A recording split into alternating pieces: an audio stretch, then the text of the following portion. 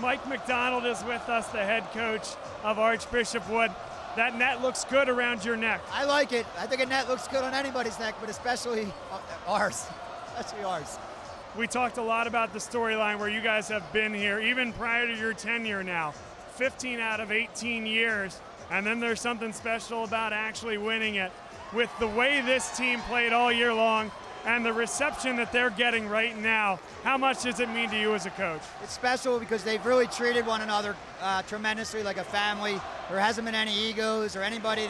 We've had a pretty big age gap in our team, and the seniors and MNAS have really brought the freshmen in and welcomed them with the sophomores as well. So it's really felt like a family. I haven't had any issues off the court. So it's really been a gift to coach this team. They're just awesome people. This is one of those games that will live on forever and ever, a double overtime thriller.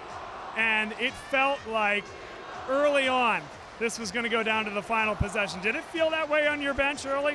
Like final possession? Did it feel like it was going down to the wire? I always just assume when we play Carroll it's going to go down to end of game possessions. And then I hope I can come close to whatever Renee Shields can draw up, because I just think she's phenomenal. I think she's one of the best coaches in the country. It was just a great game, and we just came out on top when the clock ran out. But it could have been anybody's game all night, obviously, and my hat's off to them, too.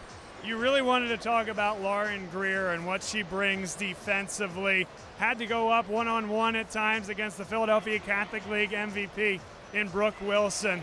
Tell us something that perhaps we may not know about Lauren Greer and what she brings to the table. Well, she's top 5 in her class. She's the goalie for the soccer team that won 3 straight championships, and she plays flag football. But just a phenomenal person. But defensively tonight, we were giving up too many threes, and they were knocking them down. A credit to them. But we switched the match up to her once Ava picked up her first foul early, and then we adjusted to not help all the shooters and allow Lauren Greer to go one-on-one, and Lauren Greer was phenomenal for the rest of the game, and it just changed things for us.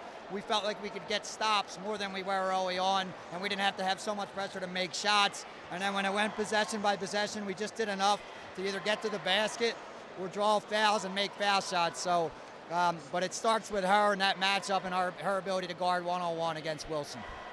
Mike McDonald, head coach of Archbishop Wood, and now Philadelphia Catholic League champion again. Congratulations, and thank you for doing this. Shout out to Ava Renninger, who scored her 1,000th point tonight in the Catholic League championship. She's awesome.